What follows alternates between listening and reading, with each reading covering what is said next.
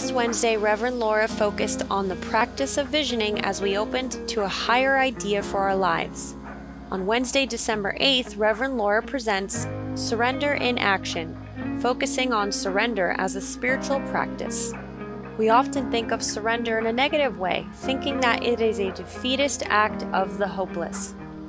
But in reality, surrendering to and accepting what is frees us from feeling a victim to our circumstances. It is a force for liberation that allows us to really become the spiritual beings we came here to be. Join Rev Laura for an evening of exploration into the sacred art of surrendering on our journey of becoming.